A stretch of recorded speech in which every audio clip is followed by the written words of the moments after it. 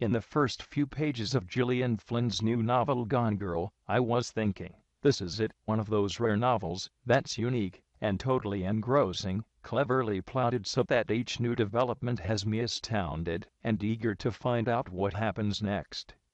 Then the story continued as Midwestern husband Nick began to deal with his wife Amy's sudden disappearance, and some gradually revealed details that might cast doubt on his own innocence in the matter.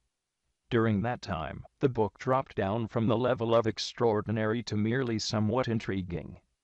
However, once I reached part 2 of Gone Girl, Boy Meets Girl, it was like Ms. Flynn kicked it up a notch, and the book became amazing again. Without giving any spoilers, Part 2 unveils some major plot twists that cast Amy's status in an entirely new light. From that point on, the story moves along in powder keg fashion. The fuse has been lit, and it's only a question of how long till the explosion, and how much damage will be done when it happens.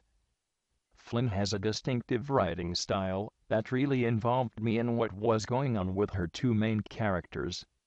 I had previously purchased, but not yet read her Sharp Objects after several recommendations. Now I will have to read it, and also get her first book, Dark Places. Only one warning, though, Gone Girl contains a fair amount of foul language. This was not a problem for me, but it might be for some readers.